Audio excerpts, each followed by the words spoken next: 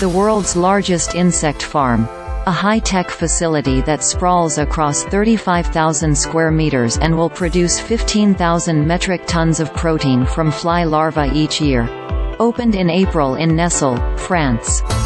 If all goes to plan, it will be upstaged in December by a 45,000 square meter farm outside of Amiens capable of producing over 100,000 metric tons of mealworms per year.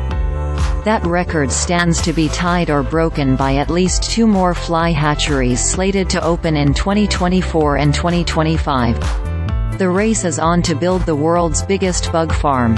A nascent drive to cut greenhouse emissions from animal feed has spawned a new industry, flush with venture capital, that promises to one day produce vast amounts of protein with fewer greenhouse emissions than traditional suppliers.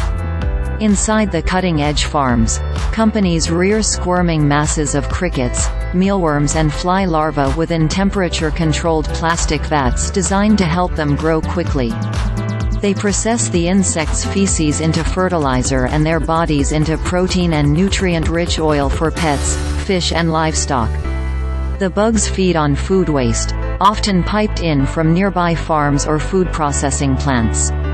They're tended to day and night by human handlers and AI-powered robots that keep the factories churning out protein 24/7. Although humans have been eating insects for millennia and billions of people still do today, insect startups are not, for the most part, marketing bugs for human consumption. Instead, they're looking to wriggle into the market for animal feed. If insects are reared on food waste and grown close to the farms or food processing plants that will eventually buy them, they can be a more sustainable source of nutrients than standard alternatives such as soybean feed or fishmeal, scientists say. "We're not proposing that we're replacing any of the food on your plate," said Christine Picard, a biology professor at University-Purdue University Indianapolis, who does genetic research on insects farmed for protein. "What we're proposing is to hopefully make some of the food that shows up on your plate more sustainable."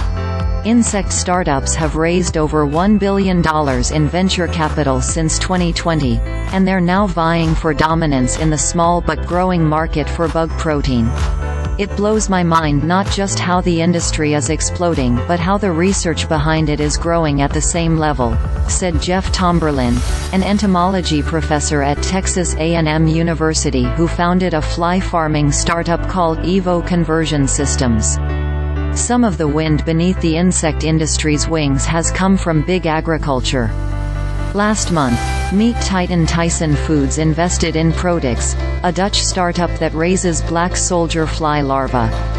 These bugs are favored by farmers because they'll eat almost anything and grow quickly. Food processing giant Admiral signed a similar deal in 2020 with another soldier fly startup called Innovafeed, based in Paris.